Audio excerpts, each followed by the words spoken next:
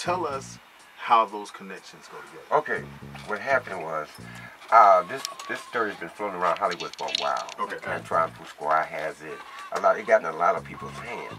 And the book was on sale in Oakland, California, and San Francisco, and LA. And the book was floating around too, right? So I finally got to meet up with Terrence Howard at the Four Seasons Hotel. And we sat down, like I did Jamie.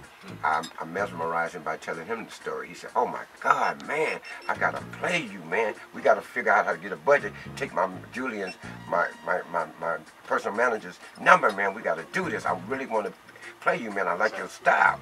So I gave him a book and a script. The one we have. The one you have in front of you, Bigger Than Big. Got it. But it says The Real Empire now, Bigger Than Big. Okay. Wow. And then the next thing you know, the show comes out. What happened was I'm riding through the bay, right across the Bay Bridge, and somebody said, "Ron, didn't you just get a Maserati?" I said, "Yeah." He said, "You must have got paid for that script." I said, "What script?" He said, "Well, your script. It's on TV." I said, "I ain't got paid. I ain't got paid nothing. This is some other kind of money. What are you talking about?" He said, "Well, man, you need to go home and get on Home Demand. It's on there." And I said, "Well, who is the guy playing me?" He said, "Terrence Howard." I said, "Oh my God." I said, "Okay, metal to the pedal. Let's go."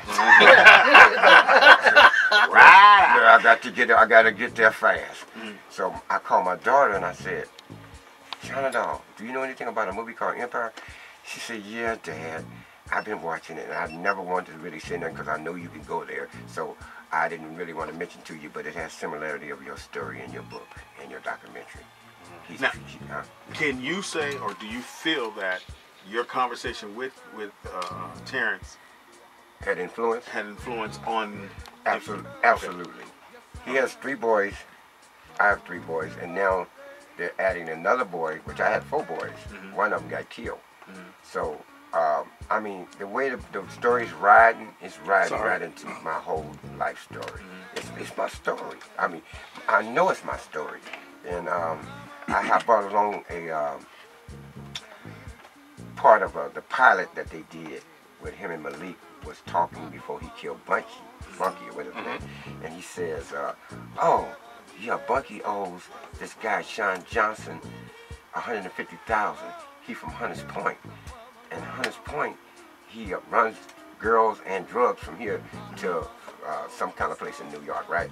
And I go, "Wow." That's on the West Coast. Yeah, why would he know about Hunters Point? Yeah. Now, before you go to that point, in the Bronx. Say, bitch! You done fucked up now, you know that, don't you? There's There's a Hunters Point. But how do you run? What, you gonna run from the Bronx to across the state?